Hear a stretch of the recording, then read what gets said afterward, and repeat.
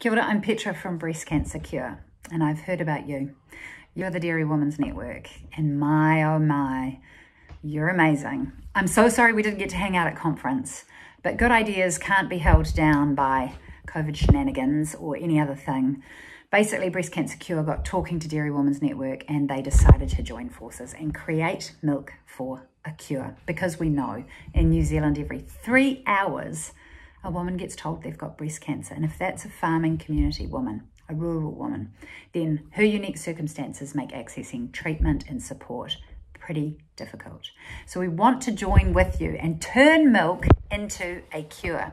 You can make a decision to donate as little as a kg of milk solids a month, and it gets taken off your milk check before it ever comes to you, so there's no legwork to do. Head to our website, breastcancercure.org.nz/milk for a cure, and sign up.